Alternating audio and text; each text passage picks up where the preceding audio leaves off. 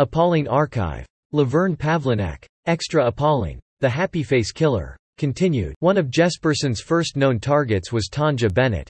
Early in the investigation of Bennett's murder, a woman named Laverne Pavlinac read news reports surrounding Bennett's death. She saw it as an opportunity to end an abusive relationship she had been in with John Sosnovsky. She contacted investigators and claimed Sosnovsky forced her to help him murder and dispose of Bennett's body. Pavlinac and Sosnovsky were both arrested. To avoid the death penalty, Sosnovsky pleaded no contest. He was sentenced to life in prison while Pavlinac was sentenced to 10 years. Pavlinac soon admitted to making up her entire story, but her claims were ignored. In 1996, more than 5 years after their conviction, they were released from prison after Jesperson offered his confession with evidence. He gave police officers the location of the victim's purse. The purse wasn't found at the crime scene.